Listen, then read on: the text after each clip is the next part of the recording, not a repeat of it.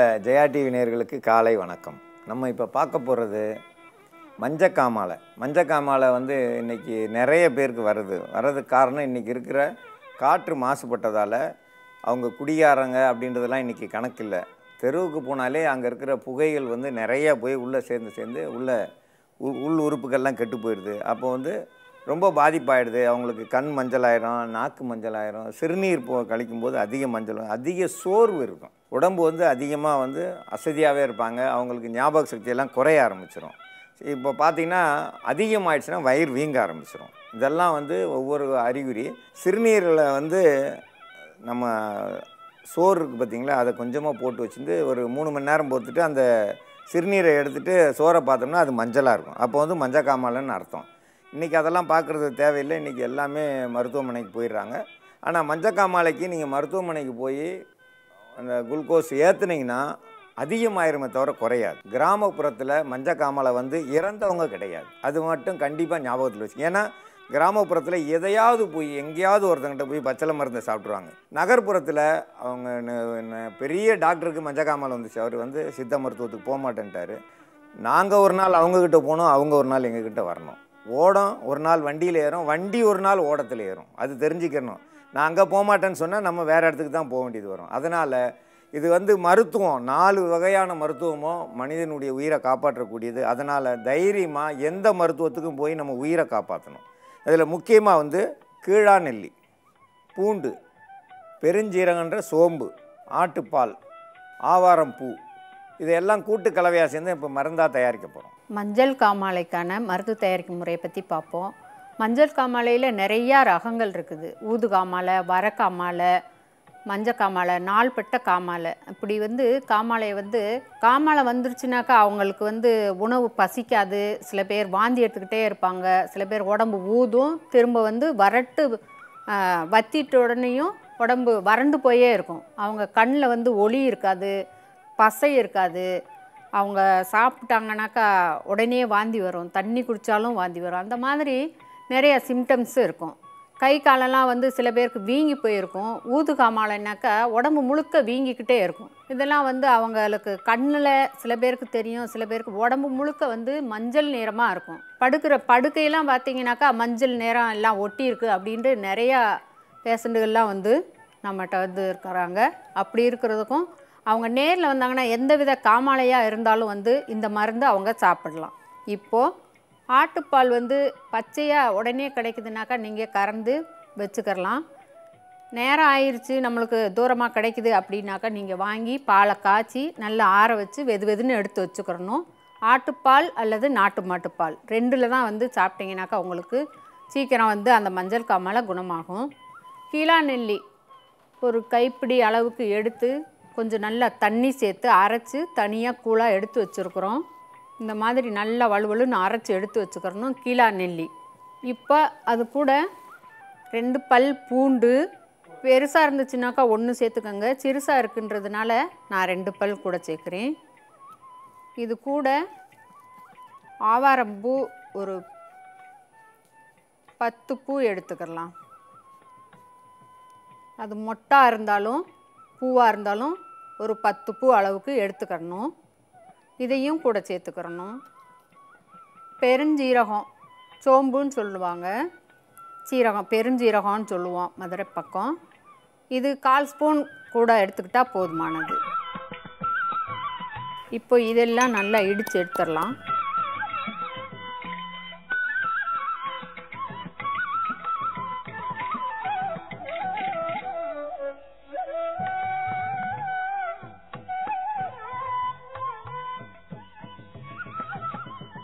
பூண்டு, சீரகம், ஆவாரம், பூவு இடித்து எடுத்து வச்சுருக்குறோம்.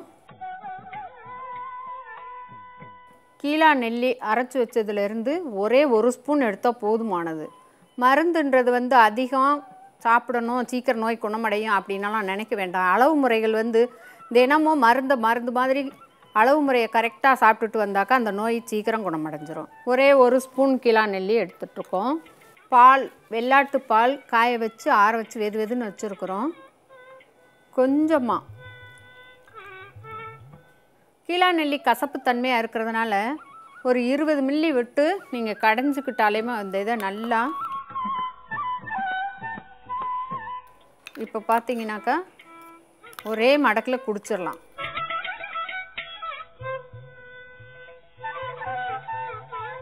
இந்த அளவுக்கு வந்து தினமும் காலையில் வெறும் வயிற்றில் குடிக்கணும். குடிச்சிட்டு நீங்கள் அந்த நாட்களில் மாமிச உணவு சாப்பிடக்கூடாது. சாதாரண கஞ்சி சாதம், பருப்பு சாதம், புளிச்ச உணவுகளும் சாப்பிடக்கூடாது.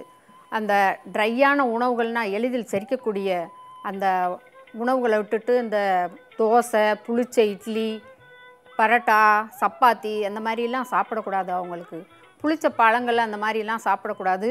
இது மஞ்சள் காமாலை வந்து தீர வரைக்கும் அவங்க சாப்பிட்டுக்கிட்டே வரணும். காலையில் 1 மணி நேரம் கழித்து சாப்பாடு சாதாரண சாம்பார் சாதம், கஞ்சி சாதம், பால் சாதம் அந்த மாதிரி தான் சாப்பிடணும். அரை உப்பு சேர்த்து தான் சாப்பிடணும் அவங்க. மஞ்சள் காமாலை வந்துட்டால் சாப்பிட முடியாது, வாந்தி வரும், எதுவுமே விருப்பம் இருக்காது, நாக்கில் வந்து ஒரு உணர்ச்சி இருக்காது. அப்போ வந்து நீங்கள் வந்து கண்டிப்பாக எண்ணெய் பலகாரம் எடுக்கக்கூடாது, உணவில் எண்ணெய் சேர்க்கக்கூடாது, புளிப்பு சேர்க்கக்கூடாது, இளநீ கூட குடிக்கக்கூடாது, எலுமிச்சம்பழம் சாப்பிடக்கூடாது. ஏன்னா ஏற்கனவே உள்ளே அரிச்சிக்கிட்டு இருக்குது. அதனால் எலுமிச்சம்பழ சாறோ அல்லது இளநீ கூட குடிக்கக்கூடாது. இளநீ குடித்தாலும் உங்களுக்கு அதிகமாயிரும், அந்த மஞ்சக்காமலை அதிகமாயிரும். மஞ்சக்காமலை அதிகமாயிட்டால் உங்களுக்கு வந்து உடம்பு வந்து ரொம்ப அசதி ஆகிடும். அப்போ வந்து ரொம்ப ஒரு சொல்ல முடியாத அளவுக்கு போயிடும். அதனால் இதை வந்து கீழாநெல்லி நம்ம சேர்த்துருக்கோம், அதோட நம்ம ஆவாரம்பூ சேர்த்துருக்கோம், பூண்டு சேர்த்துருக்கோம், ஆட்டுப்பால் சேர்த்துருக்கோம். ஆட்டுப்பால் கிடைக்கலன்னா நாட்டு மாட்டு பால். இன்றைக்கி இருக்கிற சாதா பால்லாம் குடிக்கக்கூடாது. கெச்சப் ஜெர்சி பால் சாப்பிட்டிங்கன்னா அதிகமாகும் நோய் தவிர குறையாது. அதனால் நம்ம நாட்டு மாட்டு பால் தேடி பார்த்து வாங்க, இல்லைன்னா ஆட்டுப்பால் கிடைச்சா வாங்க, கழுதைப்பால் கிடைச்சாலும் வாங்கிக்கோங்க, தவறு கிடையாது. இதை வந்து ஒரு நேரத்துக்கு இவ்வளோ குடித்தா போதும், காலையில் வெறும் வயிற்றில். அப்படியே குடித்தோம்னா வாந்தி வர்றது நின்றோம், கொஞ்சம் பசி எடுக்கும். வெறும் என்ன சொல்கிறோம், உரம் போடாத அரிசிகள், ஆர்கானிக் அரிசின்றதை உரம் போடாத அரிசிகள் கஞ்சி வச்சு அதை சாப்பிட்டுக்கிட்டு வெள்ளைக்கட்டியை கடிக்கலாம், வெங்காயத்தை கடித்து சாப்பிட்லாம். வேறு எதையும் கடித்து சாப்பிடக்கூடாது. அப்படி சாப்பிட்டாங்கன்னா கண்டிப்பாக மஞ்சக்காமலை சரியாயிடும். நம்ம இப்போ பார்க்க போகிற மூலிகை மருத்துவம், கண்ணில் ரத்தம் ஓடலை, கண்ணில் வந்து ரத்த ஓட்டம் இல்லை, அதனால் பார்வை வராது அப்படின்னு சொல்லுவாங்க. அதுக்கான மருத்துவம் இன்றைக்கி நிறைய பேருக்கு அது வந்து ஒரு பிரச்சனையாக இருக்குது. ஏன்னா அவங்க சாப்பிட்ற சாப்பாட்டில் வந்து சத்தே இல்லை. நல்ல ஆகாரம் சாப்பிட்டவங்களுக்கு அந்த பார்த்திங்கன்னா 100 வயசு வரைக்கும் கண் பார்வை தெரியும். இவங்களுடைய அப்பா பார்த்த பாட்டி 105 வயசில் இருக்குது. இன்றைக்கி போனாலும் அவங்க பார்த்ததுமே அடையாளம் பார்த்து சொல்லிடுவாங்க, இன்னார் வராங்க அப்படின்னு சொல்லுவாங்க. அந்த அளவுக்கு அவங்களுக்கு கண் பார்வை இருக்குன்னா அவங்க சாப்பிட்ட உணவுகள், அவங்க வந்து நாட்டு மாட்டு பால், நாட்டு மாட்டு நெய் சாப்பிட்டவங்க, இயற்கை அரிசி இதெல்லாம் சாப்பிட்டதால் அவங்களுக்கு இன்னும் கண் பார்வை நல்லா தெரியும். நாங்களே ஆச்சரியமே படுவோம், இந்த வயசில் போய் இன்னும் நல்லா இருக்காங்க, எந்த குறையும் இல்லை. அது மாதிரி நமக்கு இன்றைக்கி யாருக்குமே கிடையாது. உணவு எல்லாத்துலேயும் வந்து இன்றைக்கி கலப்படம். காற்றுலேயே வந்து இனிமேல் காற்றே சுத்தமான காற்று கிடைக்காதுன்னு சொல்லிக்கிட்டு இருக்காங்க. ஏன் எல்லா காற்றுலேயும் வந்து விஷத்தை கலந்துட்டாங்க, விவசாயிகள் வந்து விஷத்தன்மையை கலக்கிறாங்க அப்படின்னு சொல்லிக்கிட்டு இருக்காங்க. விவசாயிகள் அந்த பூச்சி மருந்து பூச்சியை கட்டுப்படுத்தவே முடியாது. பூச்சியை கட்டுப்படுத்த முடியாது. உலகத்தில் பூச்சி ஒரு பக்கமும், உலகத்தில் இருக்க எல்லா மிருகமும் எல்லா வாகனங்களையும் ஒரு பக்கம் தெராசில் நிறுத்தினா பூச்சி தான் அதிகமாக இருக்கும். அதனால் பூச்சியை கொல்றதுக்கான மருந்து இன்னும் கிடையாது. சும்மா ஏமாற்றிக்கிட்டு இருக்காங்க பூச்சியை கொல்றன்னு. அதனால் பூச்சி மருந்து அடித்ததால் அந்த உணவுகள் சாப்பிட்டதால் கண் பார்வை போயிடும். அந்த பூச்சி மருந்து அதிகமாக வந்து கண்ணை தான் கெடுக்கும். எல்லாத்துலேயும் இன்றைக்கி மருந்து. இதில் அதிகமாக வந்து காலிஃப்ளவர்லேயும் முட்டைகோஸ்லேயும் அதிக அளவு மருந்து. 110 நாள் என்னமோ அதுக்கு விவசாய நாள், 100 நாள் மருந்து அடிக்கிறாங்க. அப்போ அதை சாப்பிட்டோம்னா அத்தனை மருந்தும் போனதும் கண்ணை தான் கெடுக்கும். அப்போ நமக்கு கண் கெட்டு போகுதுன்னா அதிகமாக வந்து விஷத்தன்மை உள்ள பொருள்களை சாப்பிடாதீங்க தயவுசெய்து. கண்ணை காப்பாற்றுறதுக்கு முக்கியமாக கீழாநெல்லி, செம்பரத்தை, இது வந்து நிறைய பேர் செம்பருத்தின்னுவாங்க, செம்பருத்தி கிடையாது, இது செம்பரத்தை, இதனுடைய பேர். பெருஞ்சீரகம், ஆட்டுப்பால், ஆவாரம்பூ, இதையெல்லாம் கூட்டு கலவையாக சேர்ந்து மருந்தாக தயாரிக்க போகிறோம். கண் பார்வை ரத்த நரம்புகள் வந்து அடைப்பு இருக்குது, கட்டாயிருக்கு அப்படின்னு சொல்லிட்டு அதனால் பார்வை குறைபாடுகள் இல்லை, விழி மட்டும் நல்லா இருக்கும், அதில் ஒளி இருக்காது, பார்க்க முடியாது. பார்வை நல்லா விழி உருண்டு திரண்டு நல்லா பசுமையாக இருக்கும். அந்த கண்ணுக்கு போகிற ரத்த நரம்புகள் வந்து கட்டாயிருச்சு அல்லது வந்து அது ரத்தோட்டம் இல்லை, ரத்தோட்டம் குறைஞ்சிருச்சுனாக்கா அதுக்கு காரணம் நம்ம சாப்பிட்ற உணவுகள் தான். உணவுனாக்கா அதாவது உரம் பூச்சி மருந்து அடிக்காத தேடி பார்த்து அந்த அரிசி வந்து வாங்கி சாப்பிடணும். நவதானியங்கள் அப்படின்ற வந்து சிறுதானிய உணவுகளை சாப்பிடணும். அதெல்லாம் வந்து இப்போ யாருமே எடுத்துக்கிறதில்ல, எப்படி சமைச்சு சாப்பிட்றதுன்னு தெரிய மாட்டுது. கொஞ்சம் தேடுதல் வச்சு எடுத்து சாப்பிடுங்க.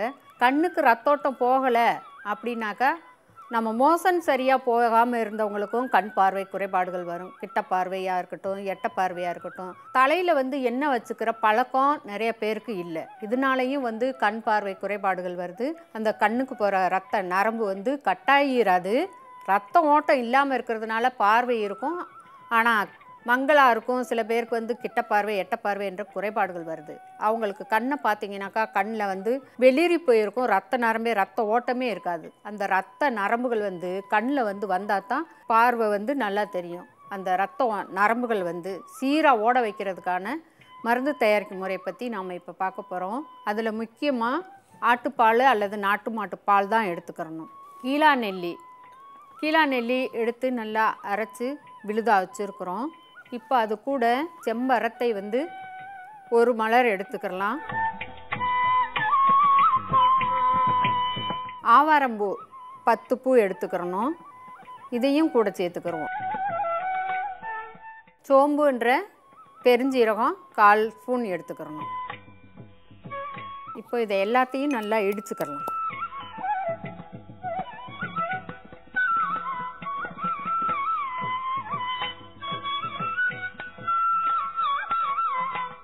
ஆட்டுப்பால் 20 மில்லிகிராம் போதுமானது. எப்போவுமே அதிகமாக கலந்தீங்கனாக்கா குடித்து வாந்தி எடுத்துடக்கூடாது. அதனால் காய வச்சு ஆற வச்சு வெதுன்ற பால் 20 மில்லிகிராம் கூட இந்த மருந்தை கலந்துருவோம்.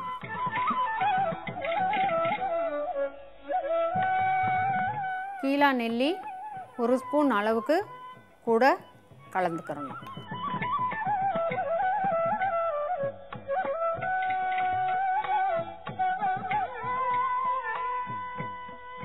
இந்த மருந்தை தினமும் காலையில் நல்லா பல்லு விளக்கிட்டு மோஷன் போயிட்டு ஃப்ரீயாக அதுக்கப்புறம் இதை குடிச்சிட்டு 1 மணி நேரம் கழித்து சாப்பாடு இதெல்லாம் சாப்பிடுங்க.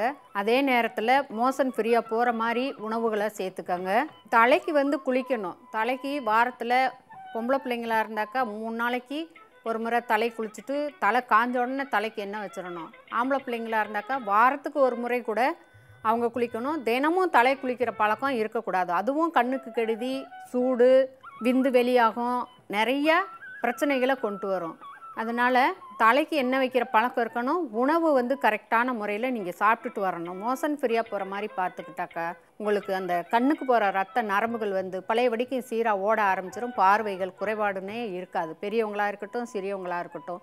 15 வயசுக்குள்ள சின்ன குழந்தைக்கு கூட வந்து கண் பார்வை இல்லை அப்படின்னு சொல்லிட்டு கண்ணாடி போட்டுக்கிட்டு இருக்காங்க. அந்த குழந்தையாக இருக்கிறவங்களுக்கு வந்து இதில் 1 ஸ்பூன் அளவுக்கு கொடுத்துட்டு வந்தீங்கன்னாக்கா அது தொடர்ந்து அந்த பார்வை குறைபாடுகள்லாம் சரியாயிரும். காலை சூரியனை 6 மணிலேருந்து 7 மணி 8 மணிக்குள்ளர ஒரு 5 நிமிஷம் கண் நிமிக்காமல் வந்து பார்த்தாங்கனாக்கா எப்படிப்பட்ட கண் குறைபாடுகளும் சரியாயிரும். கண் பார்வை ரத்த நரம்புகள் சரியாகிறதுக்கு இதை ஒரு சிறந்த மருந்து. தினமும் இதை பயன்படுத்தணும்.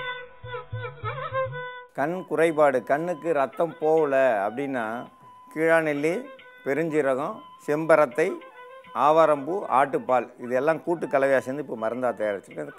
காலையில் ஒரு 60 நாளைக்கு சாப்பிட்டு வந்தாங்கன்னா கண்டிப்பாக எவ்வளோ மோசமான கண்ணும் மீண்டும் வந்து நல்ல நிலைக்கு வரும். இதை வந்து தினந்தோறும் வந்து பயன்படுத்தணும். அது இல்லாமல் அவங்க சாப்பிட்ற உணவுகள் வந்து கண்டிப்பாக விஷத்தன்மை இல்லாததாக இருக்கணும், இயற்கை முறையில் விளைஞ்சதாக இருக்கணும். கீரைகள் இயற்கை முறையில் விளைஞ்ச கீரைகள் சாப்பிட்லாம். இதெல்லாம் சாப்பிட்றது இல்லாமல் தலைக்கு நல்லா எண்ணெய் வச்சுட்டு வரணும். பாதத்தில் வந்து நாட்டு மாட்டு நெய் ராத்திரியில் தடவிட்டு அப்படி படுத்தாங்கன்னா ரொம்ப சீக்கிரமாக கண் பார்வை கிடைக்கும். நம்ம இப்போ பார்க்க போகிறது பெண்களுக்கு மாதவிடாய் வலி.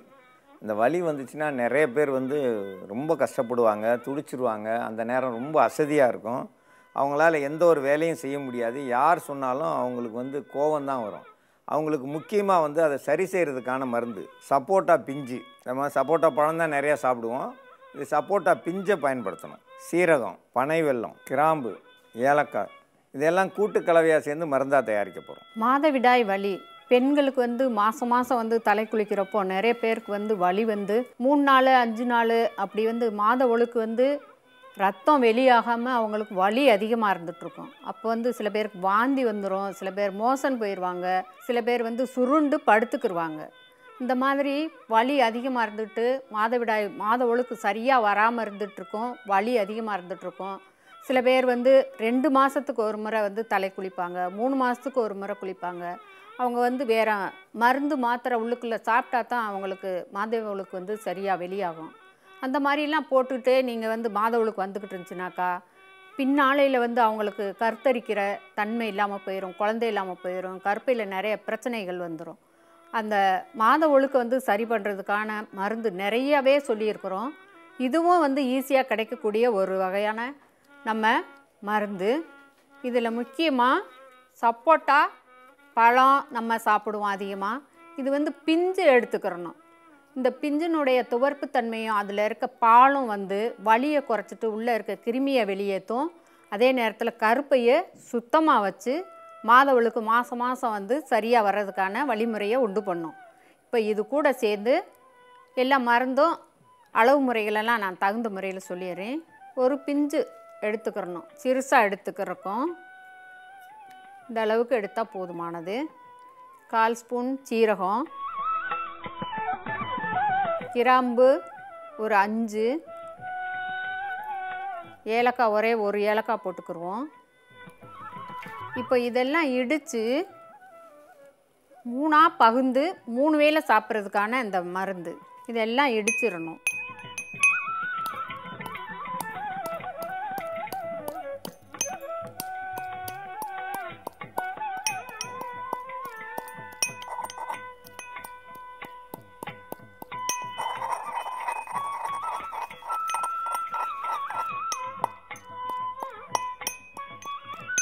இதெல்லாம் நல்லா இடிச்சிட்டு கடைசி நேரத்தில் தான் வந்து பனை வெல்லம் சேர்த்துக்கிறணும். பனை வெல்லம் கொஞ்சம் நிறையவே எடுத்துக்கிறலாம். ஏன்னா அதில் வந்து துவர்ப்பு தன்மை இருக்கிறதுனால பனை வெல்லம் கொஞ்சம் கூட எடுத்துக்கிறணும். இதையும் கூட சேர்த்து இடிச்சிடணும்.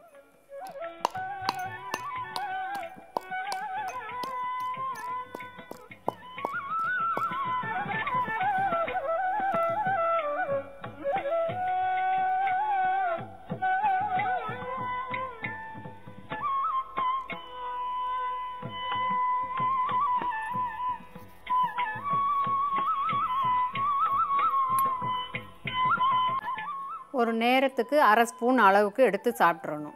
நம்ம இடித்து வச்சுருக்கிறத பனைவெல்லம் எவ்வளோ கலந்துக்கிட்டிங்கனாலும் உங்கள் சுவைக்கு ஏற்ற மாதிரி சேர்த்துக்கோங்க. அதை 3 பாகமாக பிரிச்சிடணும். பிரிச்சுட்டு காலையில் ஒரு நேரம் வெறும் வயிற்றில் சாப்பிடணும். அதே மதிய நேரத்தில் வந்து சாப்பிட போகிறதுக்கு முதல்ல மருந்து சாப்பிட்றணும். சாயந்தரமும் அதே மாதிரி உணவு சாப்பிட்றதுக்கு முன்னாடி நம்ம அந்த மருந்தை சாப்பிட்டுட்டு ஒரு 1/2 மணி நேரம் கழித்து நீங்கள் உணவு சாப்பிட்டுட்டு வந்தீங்கன்னாக்கா வலி போயிடும். சீக்கிரமாகவே வலி நின்றும். அதுக்கடுத்து மாதவிடாய் வர்றப்போ நீங்கள் உங்களுக்கு வலியே இருக்காது. மாதவிடாய் வயிறு வலின்றது இருக்காது. வாந்தி வயிற்றால அந்த மாதிரி சில பேருக்கு ஓடிட்டு இருக்கிறதெல்லாம் நின்றும். உணவுகளை வந்து நீங்கள் நல்லபடியாக நேரத்துக்கு சாப்பிடணும். தலைக்கு எண்ணெய் வைக்கணும். சில பிள்ளைங்க வந்து காலேஜ் போகிறோம், வேலை பளு அந்த மாதிரி போகிறவங்கெல்லாம் காலையில் எதுவுமே உணவு சாப்பிட்றதில்ல. அப்படி இருந்தாங்கனாக்கா கருப்பை வந்து ஒட்டி போயிடும். அவங்களுடைய உமிழ்நீரே வந்து உள்ளே போயிட்டு அவங்களுக்கு வந்து கிருமிகளை உண்டு பண்ணிடும். புண்ணாகி போயிடுச்சுனாக்கா அதுக்கடுத்து அவங்களுக்கு நிறையா வந்து கருப்பை பிரச்சனைகளை கொண்டு வந்துடும். இதுக்கெல்லாம் காரணம் நாம் பெண்களாக இருக்கிறவங்க காலையில் கொஞ்சமாவது உணவு சாப்பிட்டுட்டு எப்படிப்பட்ட காரணமாக இருந்தாலும் உணவு சாப்பிட்றத பழக்கத்தில் வச்சுக்கோங்க. சாப்பிடாமல் இருக்காதீங்க. கருப்பை வளர்ச்சி அடைகிறதுக்கு தலைக்கும் நல்லா எண்ணெய் வைக்கணும். அந்த பழக்கங்கள்லாம் கொண்டு வந்தால் தான் வந்து கருப்பையை காப்பாற்ற முடியும். கருப்பையில் வந்து வலி வேதனைகள் உள்ளுக்க இருக்க கிருமி அந்த இதெல்லாம் வெளியேற்றிடும். அது வெளியாயிருச்சுனாக்கா உங்களுக்கு மாதவிடாய் ஒழுக்கு சரியாக வந்துடும். வயிறு வலியும் இருக்காது. இது ஒரு சிறந்த மருந்து.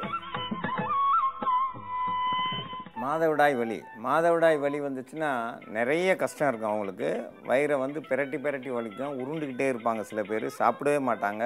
அதிக ரத்தப்போக்கு இருக்கும். அவங்க மேலே துர்நாற்றம் அதிகமாக வீசும். அதனால் அடுத்தவங்களுக்கும் கஷ்டமாக இருக்கும். அவங்களுக்கு முக்கியமாக வந்து சப்போட்டா பிஞ்சு, ஏலக்காய், பனை வெல்லம், கிராம்பு, சீரகம் இது எல்லாத்தையும் கூட்டு கலவையாக சேர்ந்து நம்ம மருந்தாக தயாரிச்சிருக்கோம். ஒரு நேரத்துக்கு இவ்வளோ எடுத்துக்கிட்டால் போதுமானது. இதை இப்படியே நம்ம சாப்பிட்டாலும் வயிறு வலி சரியாகும். ஆண்கள் எதுனா எல்லாத்தையும் ருசி பார்த்து தான் நாங்கள் வந்து மருந்தே கொடுப்போம். அதனால் அதை எப்படி அவங்களுக்கு உண்டான மருந்து நீங்கள் சாப்பிட்லான்னு கேட்கக்கூடாது.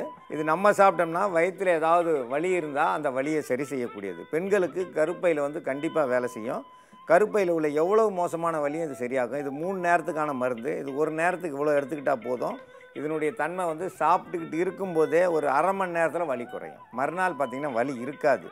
தேவைப்பட்டால் 3 நாளைக்கு இதே மாதிரி எடுத்துக்கலாம். ஆனால் 3 வேளை மருந்துலேயே அது சரியாகக்கூடியது. இந்த மருந்தை பயன்படுத்தி பயன்பெற வேண்டும் என்று கேட்டுக்கொள்கிறேன்.